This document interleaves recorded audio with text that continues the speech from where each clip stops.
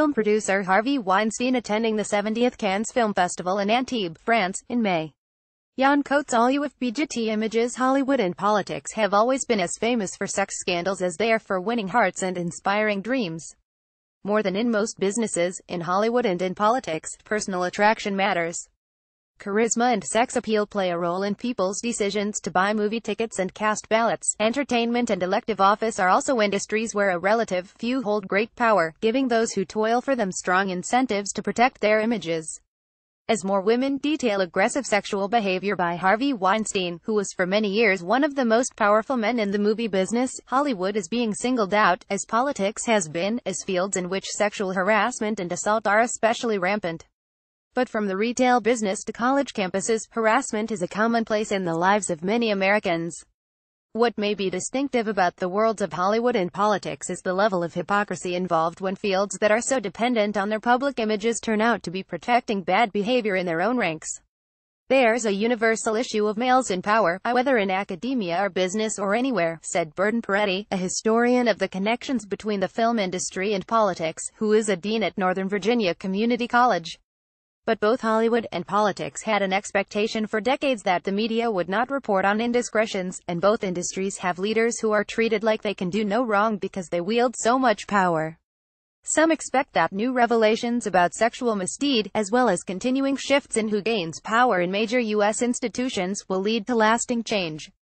This is a tipping point, said Eddie Glaude Jr., a professor of religion and African American studies at Princeton, who has written about pragmatism and power in American public life. With more and more women saying that this kind of behavior is not acceptable, and you'll be held to account, we are seeing from the likes of Weinstein, Cosby and Trump a last gasp of an old understanding of who we were. Glaude said that both Hollywood and politics have experienced radical change in recent years, as women and racial and sexual minorities gain a foothold on power. With that shift comes new light on those who have abused their power, making it harder for them to continue their abuses. But others argue that, especially in institutions where power still resides in a relative handful of powerful men, the incentive remains to keep protecting abusers. In Hollywood and in politics, but also in fields such as college sports, where people stayed quiet about reports that a Penn State football coach had molested boys, or in medicine, where University of Southern California officials said nothing publicly after learning that the dean of their medical school led a secret life of drug abuse and partying, people at various levels had a vested interest in protecting powerful miscreants. Sexual misbehavior becomes public in other fields as well. Prominent recent examples have been revealed at Silicon Valley companies and on college campuses. But some argue that scandals in Hollywood and politics blow up particularly spectacularly because of the public nature of those fields.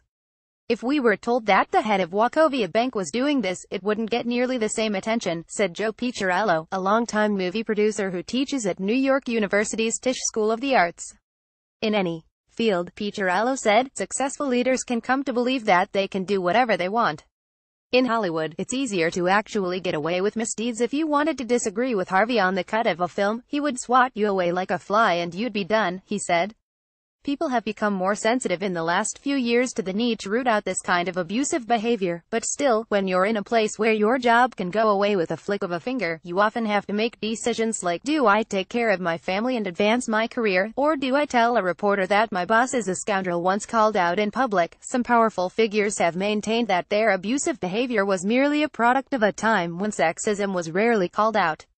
I came of age in the 60s and 70s, when all the rules about behavior in workplaces were different, Weinstein said in a semi-apologetic statement after the New York Times reported on allegations against him. That was the culture then. Last year, when Trump was confronted with the Access Hollywood recording of his own account of grabbing women's genitals, he dismissed his comments as locker room talk, the kind of rough banter that provoked little protest when he was young. Through the first decades of the sexual revolution, when Victorian-era reticence about sex fell away, some Americans felt a sense of liberation. But others concluded that the new freedoms also gave wide berth to abusers, whether at fancy prep schools, in the Catholic Church, on college campuses or in workplaces of all sorts. In the last few decades, however, activists have raised awareness of sexual harassment, promoting a new set of expectations and tighter legal and social regulation around issues of consent and victims' rights. Still, in some fields, the rules don't seem to have changed quite as clearly. In Hollywood, they haven't really had incentives to change, said Emily Raymond, a historian at Virginia Commonwealth University whose work has focused on the intersection between the movie industry and politics. It's one of the most male-dominated industries in the United States, and it's one of the only fields where it's perfectly okay to discriminate. When you're casting a movie, you can say I need someone fatter, or I need a white person, but even beyond that quirk of the business, what distinguishes Hollywood and gives abusers freer rein than they might find in other lines of work is the extraordinary power granted to the people in charge. It's an industry where it's easy to exploit your power because of the desperation for work, Raymond said. Hollywood has an amazing asymmetry in power between the producers and the actor, especially the beginning actor, said Edward J. Epstein, author of several books about Hollywood and politics. The person doing the hiring has the power to create a career and the actor has no power at all. Similarly, in politics, young people entering the field are often so eager to get started that they will work without pay.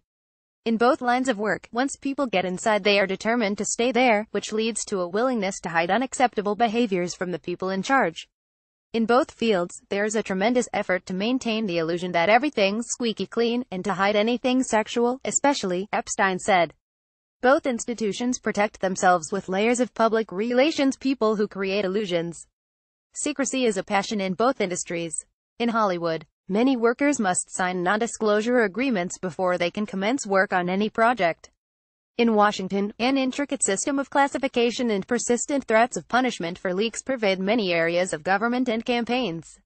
Part of that push for secrecy is about hiding from the public the gap between illusion and reality. For decades, Hollywood studios concocted girlfriends for gay stars such as Rock Hudson so that ticket buyers would believe they were heterosexual. In politics, in the era before Gary Hart and Monica Lewinsky, the sex scandals of the 1980s and 90s that made clear the rules had changed, the news media cooperated with politicians to shield the public from knowledge of their extramarital affairs.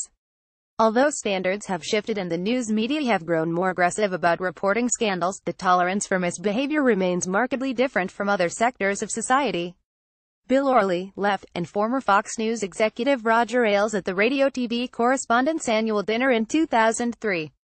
Susan Biddle, Washington Post. In Hollywood, they think they're ahead of the times and more progressive than much of the country, but at least on this issue, they're really behind the times, Raymond said. She noted that when then Fox News executive Roger Ailes and the network's popular then TV talk host Bill O'Reilly were accused of sexual harassment, the company shut down that behavior very quickly. But in Hollywood, Roman Polanski still gets a standing ovation at the Oscars, and Arnold Schwarzenegger still had a great public image even after the revelations about his secret son. The actor and former California governor fathered a child with a longtime member of his household staff. Polanski, who won an Oscar for Best Director in 2003, pleaded guilty in 1977 to unlawful sexual intercourse with a 13-year-old.